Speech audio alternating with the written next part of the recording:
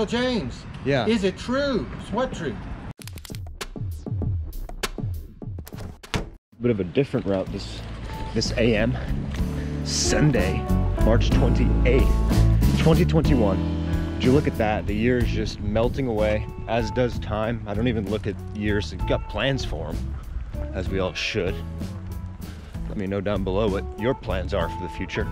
But I live my day to day. You know, you wake up, and when you start living purposefully or in stride and networking and just doing what you can for not others first, yourself first in an unselfish, selfless way. But anyway, welcome to episode 13 of What the Bitcoin.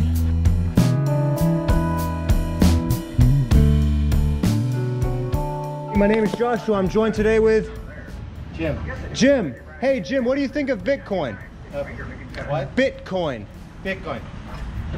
TV presents Better Together with Miranda Nuno. It's some game, expensive game Okay. that some smart people have figured out how to play. And another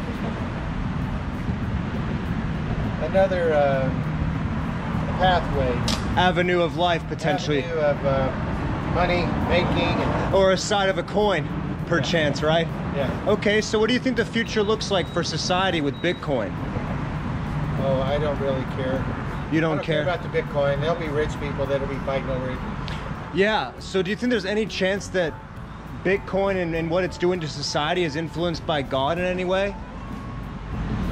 Oh, well, eventually, you know, there'll be one world currency. I believe that, whether Bitcoin's that or whether the U.S. dollar is that. Yeah. You know, U.S. dollar's already played a role as that. Okay. You know, for 20, 30 years, since World War II. Yeah, around the world. U.S. dollar has been the standard. It has. So maybe that already meets God's requirement. You got to get China and Russia to fall back into the fold. Okay. You know, American economy has usually bounced back to the chagrin of the competitors that want to put in an alternate monetary system. Yes. So I'm thinking the U.S. dollar might come back and be the leader for the one world currency. Do you think anyone's in, other than, you know, who we're speaking of, which is God, right? Yeah. Who do you think it's a group of people that are putting this together to have it happen in God's name, or do you think it's just happening on its own? Oh, they're not doing it in God's name. Yeah, no, it's just happening in... Well, just happening is not the right word. Please, how would you allude to it, Jim? You know, it really is the times like these, guys, that I wonder if the person that took this bite and then dropped the donut was like sad they weren't invested in Bitcoin, or maybe they like sparked interest in being vested in the Bitcoin. Who knows? Stay tuned. It's got to put together. Yeah. Okay, things are falling into place. Yeah. And so it's exciting to see it. Yes. That's I'm old enough where I don't care about the like the world economies, which way they're going. Yeah. Except that it impacts all of our futures. That's a big thing. It is. And it impacts the world economies and the world governments. Yeah. And it's already impacting in lots of parts of the world.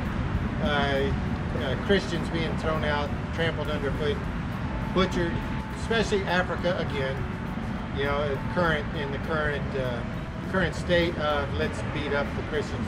Yes. The U.S. just beats them up. Right now, it's figuratively. Yes.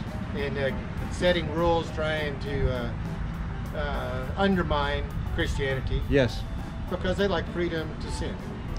They just like freedom to do what they want. Yeah. And Christians say there is a morality. There is a law. And there's a level of asking for that choice, right? It's nice to be able to, hey, allow me to know what my choice was. Write me with wrath or riddle me with joy and smiles, but at least still give me that choice, God, because that's what allows me to feel alive, right, Jim? Yeah, yeah. And I think that with it coming to that one monetary currency, the establishment, what brings me to go around asking people, Jim, is exactly that, is that this potentiality of us being able to make eye contact and share a nice, lightful conversation moving forward, that might become impeded to some degree. Oh yeah.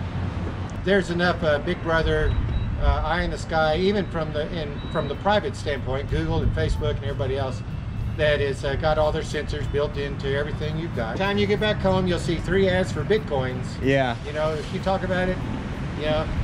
You're not wrong. I know. It's an interesting world. When do you think the vast majority of people will wake up to there's something larger happening here than just monetary switches in large fathoms? Well, since I'm a Christian, Yes. I know which way prophecy has said where it's going to wind up. Yes. More and more people will be deceived.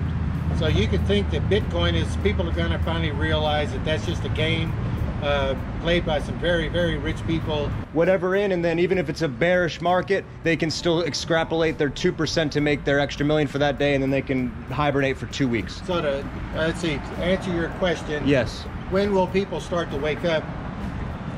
Well, I don't think people will.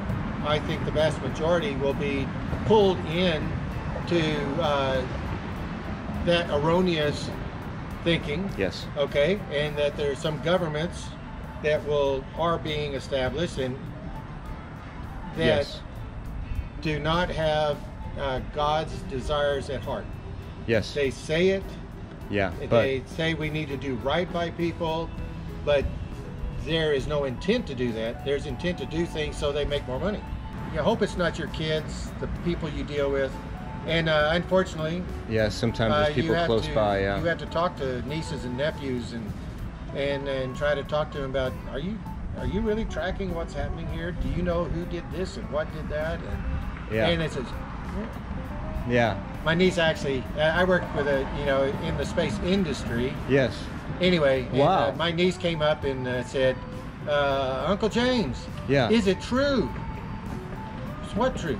Did we really go to the moon, or was it just a hoax? Yeah. And I say, no, not you too. You're not buying into that. Yeah. Anyway.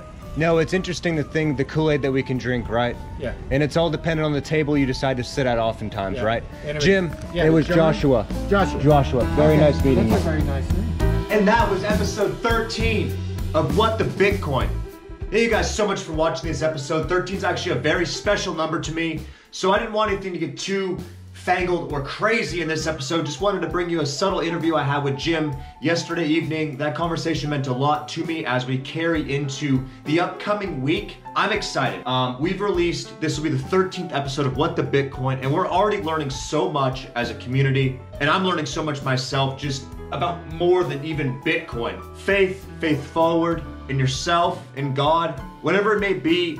I ask that you participate with purpose in this life, because we need you, each and every one of us. We're important. Be sure to like, comment, and subscribe. That goes a long way for me and my dog and my family and my friends and my network, and you're a part of that. These are the early stages, guys. There's many more of these episodes to come, and I can't wait for this slow penny to just build, and then potentially one day, you guys can supplement some fast dimes with liquidity on your end that I can allocate to start growing this channel. But for now, I will bring you episode 14 tomorrow, and thank you so much for, again, watching episode 13.